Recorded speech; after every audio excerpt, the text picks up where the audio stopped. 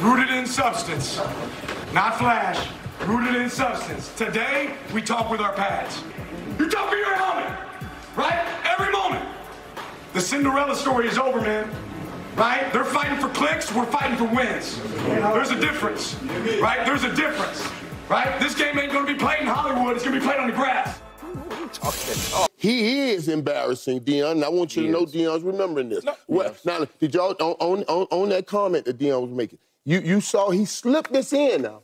I want to show y'all this comment. He slipped it in. He said, yeah, hey, give him credit, but I keep receiving. And he kept it going now. Watch this comment here. Hey, roll his comment. Just watch what he says here when Deion is talking. I don't say stuff just to say it for a click, you know, contrary to what some may say. But, I keep receipts. But I'm serious. I analyze and I understand what we're up against and what we have and what we need. One thing that I could say honestly and candidly, you better get me right now. This is the worst we're going to be. You better get me right now. So I spoke to somebody in the coaching fraternity right after the game. And they know some people that coach at Oregon. And they was telling me, they said, man, I've never heard from another assistant coach of how much information was being given to that staff about, I'm being real with it, about game planning against Colorado so they can beat them. So everybody was stacked. They was stacking. That's the reality of it. I ain't making this up. No. I ain't going to disclose no names, but y'all know who I'm talking about if you watch it. So, right here. You know. All right. And now, how do you sell this to kids? Do you understand? Ain't nothing to sell. You got to tell these kids, dude, listen, there's this other side of all this attention. Everybody is coming to take you out. How do you sell this to kids to raise their game? Because they're the ones feeling the heat on the field. Yeah, but they're playing against, these coaches are coaching against Deion. They're trying to beat Deion. They don't care about beating the kids. Their focus is, I got to check the kids are the one that's getting slaughtered, and they get the one but they got to raise up some point. You got to take. Let Richard go. Go ahead, Rich. At some point, you got to take some pride. You know what I mean? Especially on that offensive line, like you said, Shedeur got sacked 7 times. Like, when do you got to bow up? These are human beings, you know. And I'm sure Deion said that to him. Like, I know he's 7, 8 players away, but the players that was out there, you've seen underdog come out on top. You've seen guys play above what they're capable of from time to time, and he's going to need that up out of them because every week there's going to be good D lines, and you can't just accept that this team is better than them. Like you said, Deion takes a lot of pride in what he does. Deion took pride in what happened out there. He couldn't control as much as he's used to controlling, I'm sure. I'm sure if he was out there, he would feel like he would make a difference. I'm sure if Travis Hunter was out there, he would feel like he would make a difference. If all of us was out there, we would make a difference. But that's what we're saying. This is a 1-11 team last year, and now they are facing the pressures that we all face every Sunday to show up and play. You know, and we get paid millions and millions of dollars. These kids, well, they get paid millions too. So now, so let me back up on that. But the pressures it's serious for these kids. Everybody's coming after them, and everybody's showing up. But you know Deion better than all 3 of us, and you know he's going to have that conversation with each and one of those kids and let them know this ain't nothing but a bump in the road.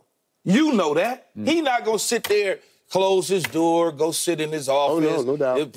Put the little thing down. You know how they do. They put the little thing down, the curtain, the close it. They don't want to talk to anybody, Skip. That's not going to be Deion. Yeah. They getting ready to move on to USC. What's happened has happened. Yep. We're going to put that tape in the burner, and now we're going to focus in on USC while my guys go out there and look for what I need to be competitive next season. All right. I'm not going to be a hypocrite about this because I did pick Colorado to win this game 45-42. So I gave Oregon 42, and that's exactly what they scored. Silly me, I thought that Colorado, because they do have weapons even beyond Travis Hunter. Obviously, he was a huge loss on both sides of the ball, maybe even more so on defense than offense.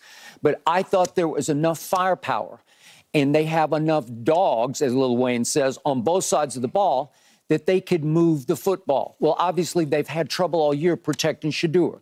I'm going to be honest about this. He did not play great football on Saturday. He did not have his best game. He did not. He got off wrong-footed right away, and he couldn't get it. Looked right. He just couldn't get in the rhythm of the game, and he couldn't. I thought that Mikey Harrison would play a bigger role. I thought Dylan Edwards, and look at their stats, they got nothing. And again, all props to Oregon because they're really good on both sides of the ball. Right. And they dominated the ball on offense with these long drives, so Shedeur didn't have the football a whole lot. But if you come out and you commit 12 penalties for 106 yards, you're not ready to play. Or at least the other team is way readier to play than you are, which they were.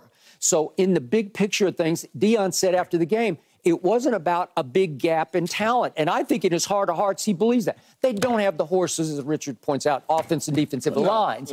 But they do have some star power and firepower at other positions that I thought would rise up and level the playing field on Saturday. It did not, in large part because of his pregame speech, because, again, they came out at kickoff and just ran over Colorado, psychologically devastated and dominated from the start, okay?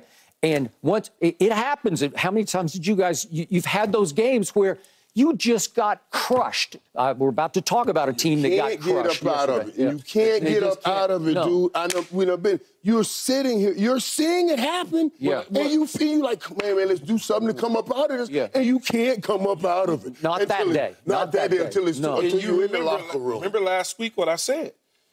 They never faced that type of adversity. Not like that. And that was going to be the issue for me, is when they go in there, and if all of a sudden that switch comes on and they can't turn it off, how would they respond? Because they never had to go on the road, be double digits down, in a hostile environment, early in the game. It's a different feel. 4 weeks from now, if that ever happened, they respond differently because they've already faced a challenge before, so they know how to respond. I tell you what, and I talked about this before. That dude, Troy Franklin, I want to do two things here. First of all, let's give that coaching staff some credit. Yeah. Because those kids got outplayed on the football field. But Oregon coaching staff did a great job in out-coaching Colorado's coaching staff. Some of those routes, some of those plays that were running wide open, those are coaches. I put that more on coaching because there's no way a kid should be that wide open and everything. Sometimes you even bust a coverage, or we just caught you in the right coverage and ran a play and took advantage of you. So I got to give them credit. As Keyshawn said, they got input from coaches all over the country. All over the country. That's some information I ain't gonna lie. Right there. Look, I ain't gonna lie to you, Playmaker. I ain't gonna give up my sources, but I ain't gonna lie to you. So everybody piling on. That's scary.